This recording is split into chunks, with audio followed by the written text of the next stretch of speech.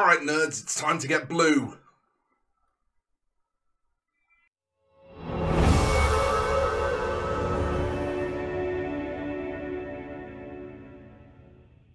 That's right folks, it's time to get right up inside GW's brand new shiny box and paint some boys in blue. At the request of the lovely Wilson, and massive shout outs to you Wilson, what a kind bloke. We are going to be painting some Ultramarines today. So I've got a bit of a slightly different workup for this. We're going to be using a little bit of Vallejo and a few other things that, you know, maybe are not super common. But it's going to be a fun and interesting look at one of the new miniatures in one of the colour schemes that you've already seen it done a lot of times. Hopefully you'll be able to see what we do a bit differently to create some cool looks. So yes, huge thanks and shout outs to Wilson for providing the two Ultramarines for me to work on. One was a commission and one was provided entirely for the purposes of helping me make content for you lovely people. So thank you so much Wilson. Let's get into painting some Ultramarines. Okay, so we're going to start off with our miniature painted, just undercoated in Stynel Res Black, like I normally do. And you can see the sub-assemblies that I've done here.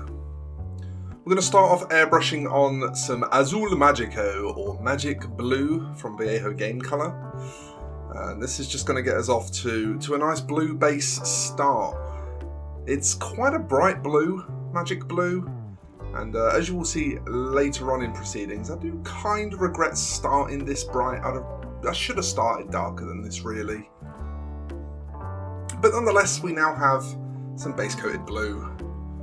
Shyish Purple contrast paint next, as we're going to start to glaze some shadows into that armour. That's our first target here.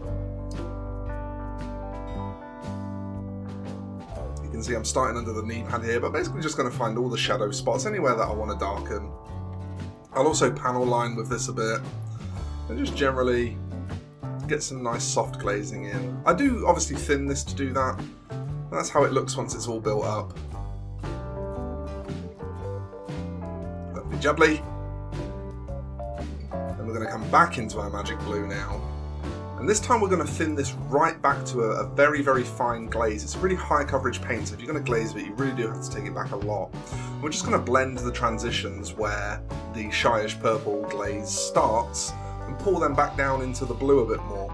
I do want this armour to look sort of rough and worn. I don't like super clean Space Marines a lot of the time. I think sometimes it's nice to have a bit of grit to them. So I didn't blend this perfectly. I just, you know, you can see here, took it back to sort of looking nice.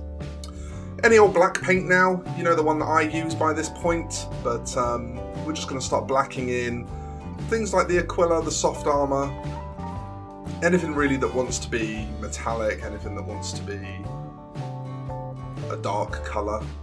We're going to just get some black paint on.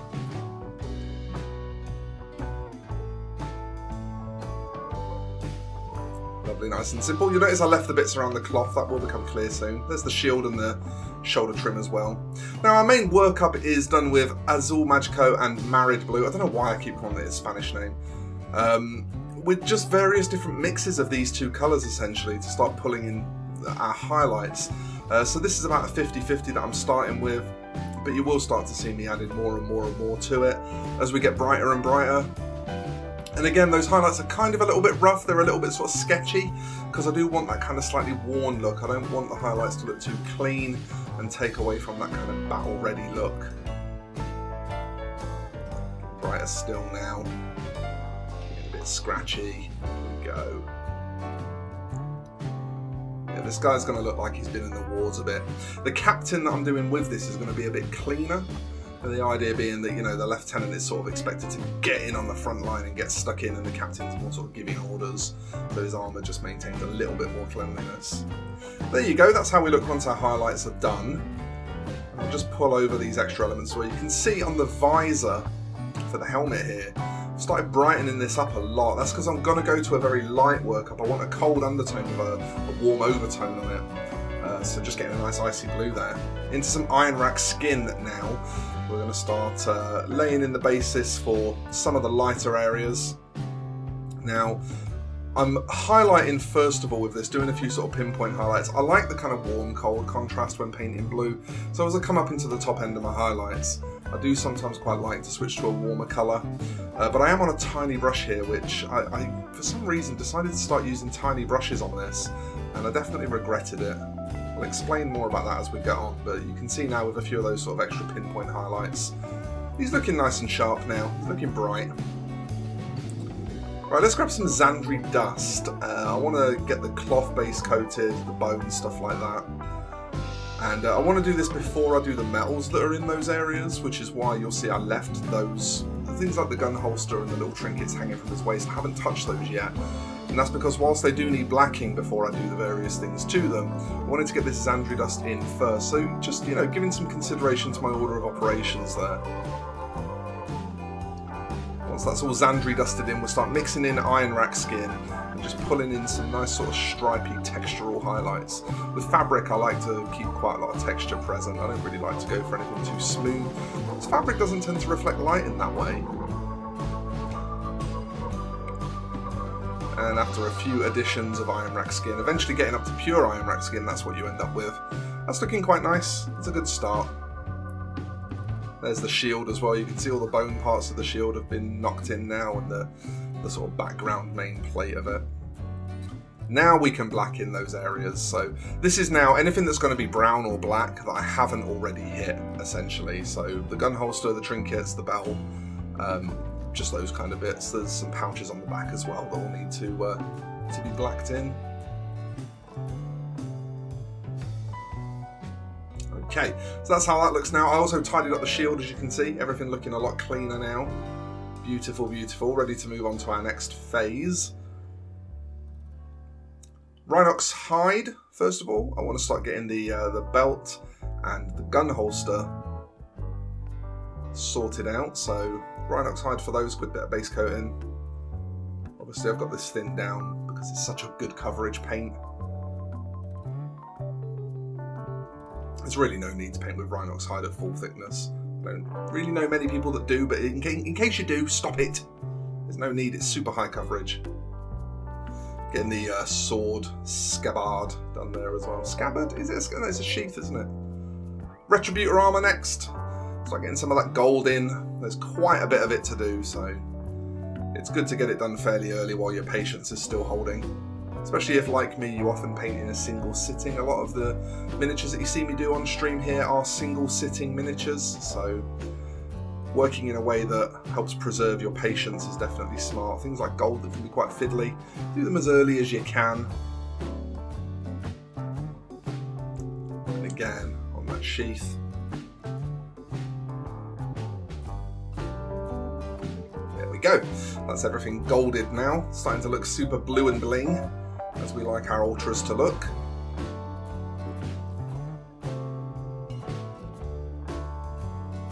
I'll start shading some stuff now. Seraphim Sepia first of all for the fabric areas, and also for that main backplate of the shield. What I'm actually going to do on the shield here is just go over everything, because I'm going to come in with a Retributor Armour wash for the gold, but the Retributor Armour will just kind of cancel out the effect of Seraphim Sepia over gold. So this just gives us nice clean shading all over, and it doesn't really negatively affect our gold. On the robe, same sort of thing really. It doesn't matter if I go over the gold, so I'm not really going to worry about it too much. Just want to get my Seraphim Sepia in there. And then crack on with the Reikland Fleshshade. That's what I meant. I think I said something different a second ago. Reikland Fleshshade for all of the gold metallics. You know how to do this. We've all done the Reikland over Retributor workup. It's very classic, and that's kind of why I like it. There are a couple of other gold workups that I'm quite into, but Reikland over Retributor, you know what you're going to get. You know, we've all seen it enough times now. It's beautiful. As you can see on the shield here, it's also beautiful. Just a really nice, simple workup. Okay, Rhinox Hide and Mars Orange are next on our list. We're going to be mixing these two colours together to do successive highlights on all of our leather areas. Again, you've seen me do this very sort of dashy leather workup before. What I do basically is just keep mixing more and more orange into the brown, painting these little strikes and dashes and stuff. And we're going to skip forward now, go a bit faster to get that done. But as we get towards the end of it, I will add white into that mix, or in this case I used Ionrach Skin because it was what was on my palette. And just get the sort of final highlights in with some blends of Ionrach added to them. You can see here I've got a little bit of Ionrach in this, and it really starts to amp up the brightness. There we go. Just getting a nice few little edge highlights tickled in. good scratchy worn leather. While I've got Ionrach Skin, I'm also going to get onto the visor here. As I said, I wanted to do a kind of warm-cold thing, so like a cold base with some warm highlights built up over it. So Ionrach Skin's really good for that because it is a warm tone, you know, it's got some sort of yellowy ivoryness to it, but it also has just a little spot of green to it, which means that it marries well into cold tones. So Ionrach Skin is a lovely one to use for this kind of thing. I found that I use it a lot more than Wraithbone.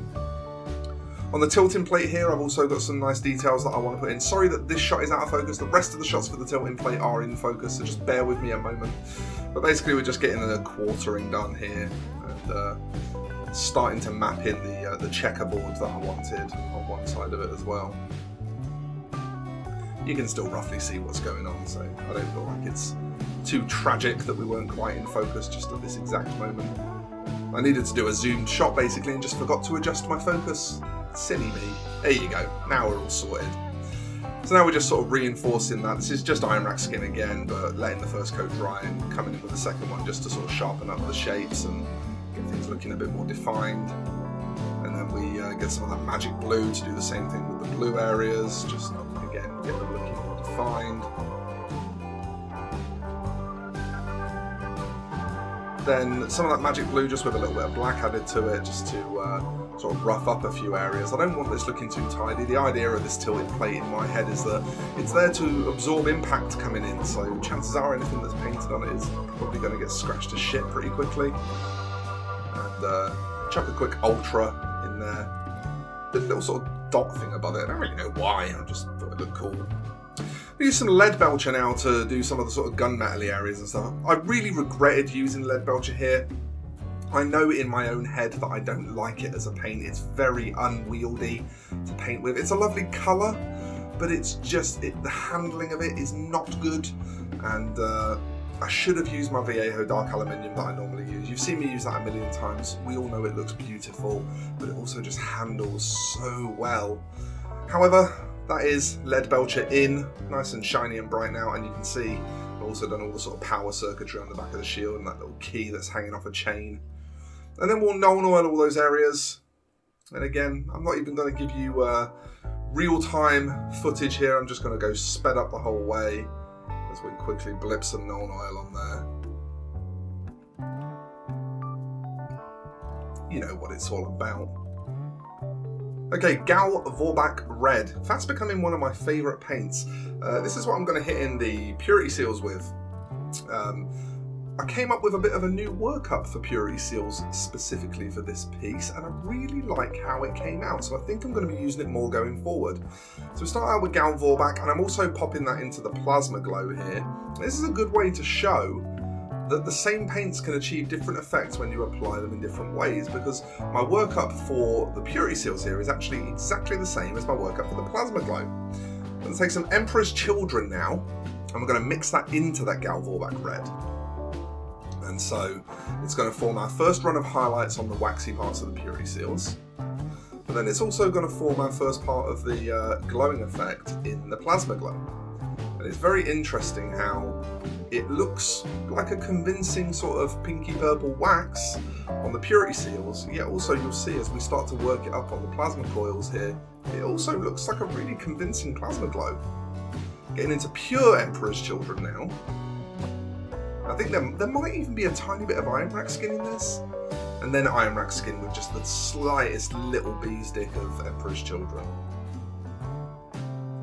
While I've got Ionrach Skin at hand, I'm going to sort of highlight some of this bone and parchment stuff as well. Fairly sort of rough, again, quite textural highlights here. Bone is, you know, it's another one of those surfaces that quite likes to be treated with a bit of texture. Then we'll grab a white, again, your preference of white, but use a pure white, don't use an off-white, because we're going to highlight an off-white here. I actually lost my footage, but you can see what I've done there. Just continue those textural highlights. And then also over onto the tilting plate here, and again, use this to just add some highlights to all of the off-white areas. So if you're highlighting an off-white, obviously you're going to want to use a pure white. Okay, so now I'm just going to start mixing some of that Ionrach Skin into my black, and again just do some progressive mixing to put some highlights onto the black areas. It's mainly the Neo Volkite pistol, also obviously the soft parts of the armour and the pouches at the back. But again, this is the same sort of deal you normally see me do on these kind of areas on Space Marines. It's just adding continuous amounts of my brighter colour. In this case, I chose the Ionrach Skin, and just applying successively smaller and smaller edge highlights. And then I go in with the black glaze just to sort of tidy up the edges of it and make it all look a bit neater. You can see we're starting to get quite a pretty Space Marine. Okay, I'm going to just tidy up some of the Retributor Armour now, just with Retributor Armour on its own. Made a little fuck up there and just jabbed it in with my finger just to dull it back down. Yeah, this is just pure Retributor over the shaded Retributor, just to bring up a bit of brightness again and add a few bits of sort of scratchy niceness to everything. Very simple, very quick. And the same with the Leadbelcher, just pure Leadbelcher over the shaded Leadbelcher. I don't really like this idea of doing sort of 3-stage highlights with lots of edge highlights on metallics. They naturally shimmer, I don't see the need. Again, skinny brush here, regretted it massively. Should have just used my size 3. I know that I can freehand with a size 3. I'm good at freehanding with a size 3. This ended up being really bloody difficult and I had to do loads of correction on it because these tiny, skinny little brushes that just don't hold enough wetness for long enough to be able to do anything meaningful with them before you have to re-dip. And I'm so used now to doing it with a size 3, which this is the result of. This is me actually correcting the whole thing with a size 3. I'm just so used to doing it now with that larger brush that it works way better. Bit of Mehpiston Red for the eyes there. Didn't even bother showing you the part of Mehpiston Red because it only appears on the eyes. Back to that pure white, just to dot in some nice top highlights on the armour. These are just, you know, pinpoint reflections, the brightest little spots, corners of things, that kind of stuff. And then this is some really thinned down Rhinox Hide here. I just wanted to add a bit of grit into the roby areas, just get a bit more sort of dirt. I'm going to be hitting this with weathering powders towards the end of the workup, and so I didn't want anything to really look too clean, because obviously, or at least anything that was down the bottom there where the weathering powders were going to go. We're going to base up now with Mordant Earth, and that's just because I need to do a few things to the basing before I finish the rest of the miniature. So a quick slap of Mordant Earth. You can also see I've painted that Necron head in purple. Again, you do that whatever colour you wanted to do it, so I'm not going to show you. And we'll start hitting that Mordant Earth just with a few dry brushes of brown. I think first of all it's some pure Rhinox, and then it's a bit of that Rhinox and orange mix that I was using for the leather.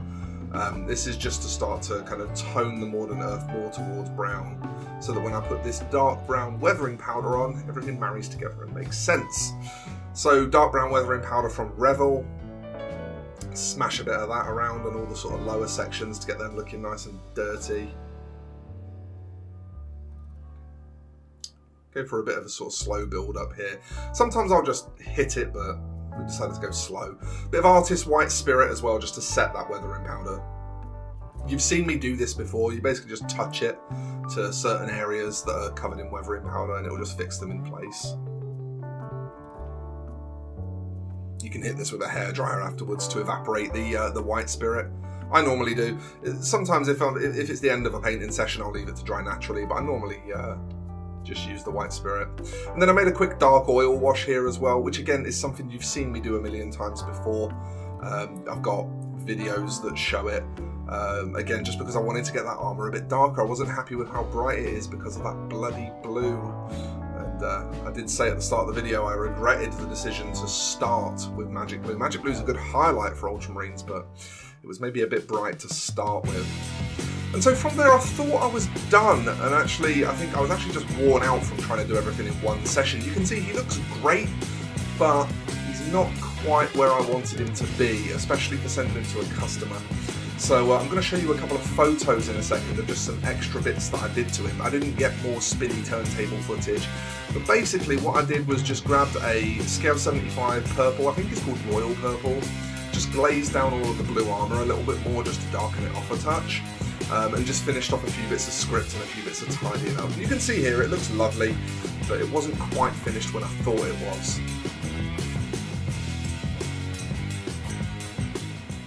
So yeah, I wanted to experiment a little bit there, you know, deviate slightly from the prescribed Ultramarine scheme. What we ended up coming up with in the end, it was a touch too bright, I'll be honest, I'll hold my hands up to that. And so as I showed you in those added photographs at the end there, we did come back in and just glaze over some purple just to filter that down a little bit. And there is, as I sort of alluded to at the start of the video, there's a captain going with that. And I've already sort of repeated those same processes on the captain to have his armour not quite looking so bright. So, you know, thinking all the time, learning all the time, growing all the time, that really is the purpose of what we're doing here together, folks. So I hope you had fun looking at how I've decided to tackle Ultramarines this time round. It was a great learning experience for me, and I hope that will give you a couple of little tips that will, you know, maybe point you in different directions that you might not have thought of. So thank you so much for taking the time to watch the video, folks. Please do not forget to like it if you liked it, to subscribe to the channel if you want to see more, and most importantly, please check out my new Patreon. It is brand new and it is loaded with value. There will be links in the description to my social media and my Patreon for you to follow if you do so wish. I'll see you in the next one, everybody. Thanks again for watching, and bye for now.